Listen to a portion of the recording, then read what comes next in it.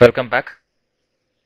By this time, you should have known about what a foreign key is, what's its purpose, and why this relationship is required. If you have any questions on these details, you can feel free to go back to the lecture and know what a foreign key is, because an elaborative manner of the explanation has been given in the previous lecture. So let me take you into how we can create the foreign key. Let me go in with S11 and go ahead by creating a table. You're seeing repetitions of database table creations. The intention of this is when you see something repeatedly, it is 100 times greater than doing. So I strongly recommend you to see this again and again and try to replicate the same first, and then you can try your own examples. Let me create a base table. So I'm going to save my base table as, let me say, 01, and hit on create. Enter the short description.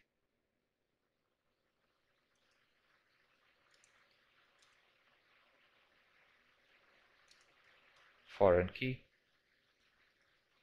We go into the first option, maintenance allowed, and now to the fields. MANDT, as you know, this represents the client, followed by my key fields. So I'm just going with one field called ID, where I'm going to say the data element name as DID F key. Let me create this first. You know all this process, so I'm rushing it up.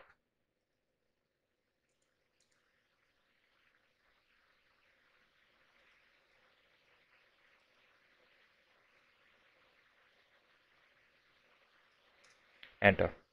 Now you have one more option to be done. Go and create the data domain. As simple as that, you know how to do it. And this time I'm going to make this ID as a character which can accept the numerics also, and I'm going to say the length as 6. Save it and activate it. While activating, choose the data element as well and activate it. One step back, one step back. Second field now, name field, which is not a key field basically, and go ahead and create the data element associated with it. Let me say DE for name. Copy, paste. It's going to be name. I'm going to copy this, enter. Now create the domain.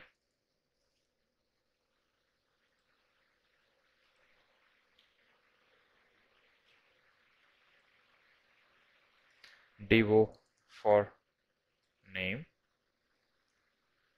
Let me say this as character, and let me put the size as 35 characters long. Save it and activate it. While activating, choose the data element as well and activate. I'll finish off with one extra field, which is called as an age field.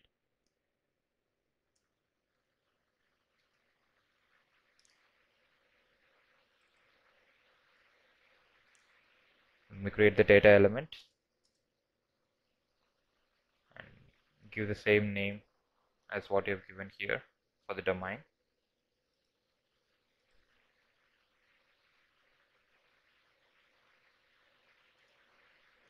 Fine. Double click on the domain, create the domain.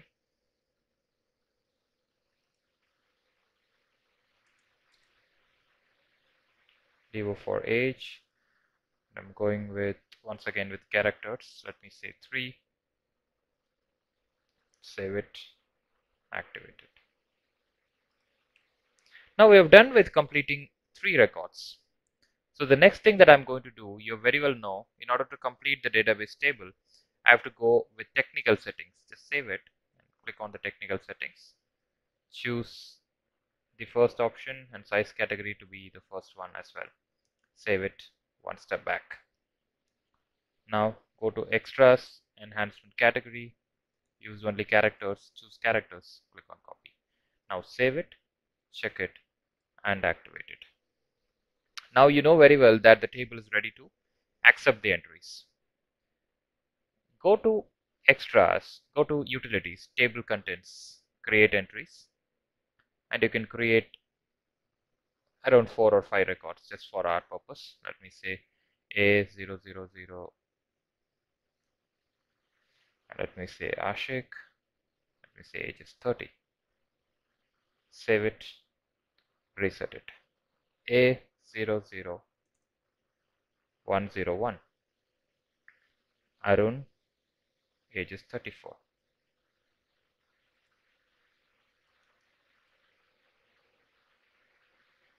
Two, Shan, age is 38. Now I have 3 records in this particular table. The second thing that I'm going to do is like I'm going to create a second table. I'm going to make a relationship from the first table to my second table with the help of a non-key field in this particular table. So when I say non-key field, I'm going to take name as my non-key field, and I'm going to have a relationship between name to the new table. How do I do that? Simple. Go ahead and create another table.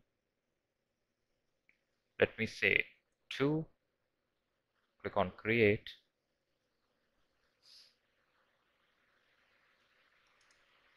foreign key table.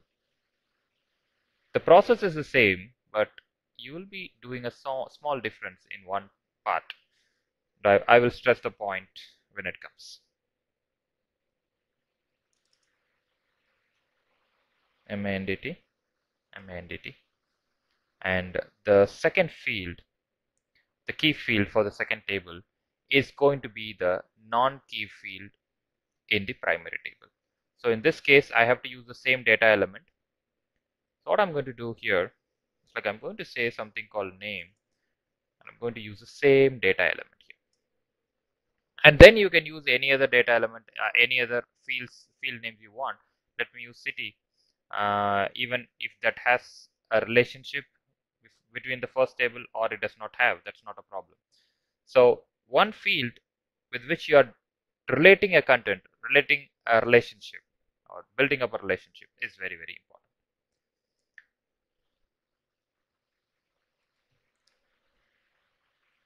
For city, since I've created that field, I would like to create the data element as well.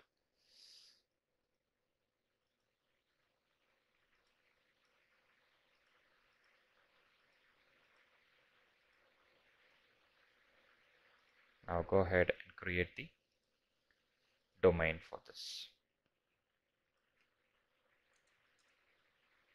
Devo for city, character 15 as length, save it, activate it.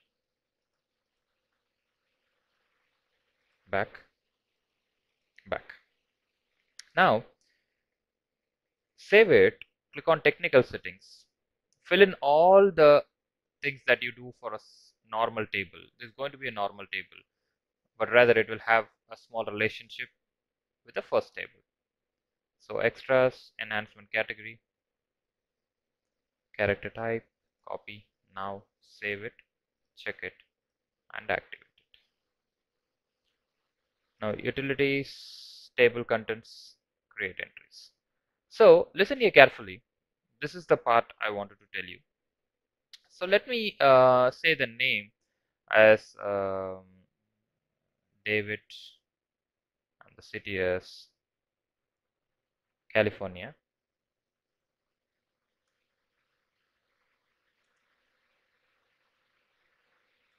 Press Alt.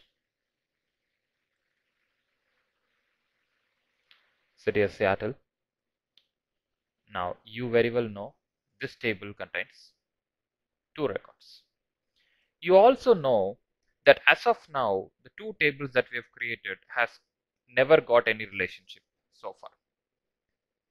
Because I've not given a relationship except I used one field in common that is called as a name field. Now I'm going to copy the second table name and I'm going to the first table. So this is my first table. I'm copying the name of the second table. What am I going to do is I'm going to select the name from the first table. I'm going to hit on this button which is called as a foreign key. By the time I hit on that button, this dialog box will ask for the second table name. I'll give the second table name. I'm going to hit on generate proposal. Now you can see all the fields, the key fields that have been given in the second table. Now we need only one field. Just select, keep your cursor on the name field, click on copy. You can see a message foreign key z new underscore fd key 01 hyphen name was transferred. This denotes a relationship is made. Now, once this relationship is made, once again save your table, check it and activate your table. And now you can find a new button appearing in the create entry screen. That is called as a check table. So before that, it would not been appeared. You can check it in the second table if you wish. Table contents, create entries. You do not have that button. But when you check it after the small modification that we did in the first table, the primary table, you can see that this button is appearing. Now, the next step is what is the use of this particular button? It is nothing but being in one table, checking whether the value is available in the second table. That's the actual idea. Now, let me take an entry in the secondary table, an entry which is not available in the secondary table. Let me say David is available, but David 1 is not available. You can see here David 1. Click on check table. Automatically, this particular table makes a connectivity to the secondary table and says entry David 1 does not exist in the second table. So what happens if I give an entry available? It will go there, as simple as that. Click on check table. Now it takes you to the second table and you can see the entries by executing that. This is called a foreign key relationship. So from one table, you are reaching the second table to check whether a value is available or not. Hope you enjoyed the session. See you in the next session. Thank you.